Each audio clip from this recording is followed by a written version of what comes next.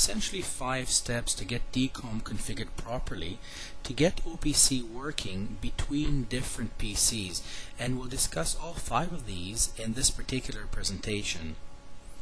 First, we'll remove the Windows security altogether. This is actually what we recommend for all beginners. If you remove the Windows security, you'll have a much easier time getting the DCOM settings configured properly. In the 5th step, we'll actually put all of that security back in, so don't worry, we're removing it just temporarily.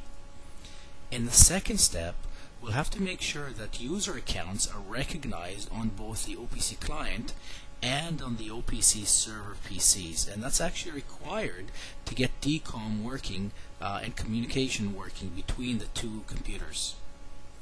In the 3rd step, we'll configure the system-wide DCOM settings. So here what we're going to do is to affect the DCOM settings for the entire computer, and in fact for all DCOM applications.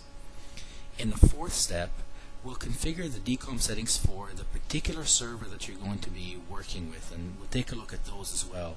And last, once everything is working, that's when we'll restore the Windows security. We'll put it back and make sure that everything is secure. And in fact, that's what we recommend to all users. When they're done, make sure that you put the security back in to make sure that you comply with all IT policies.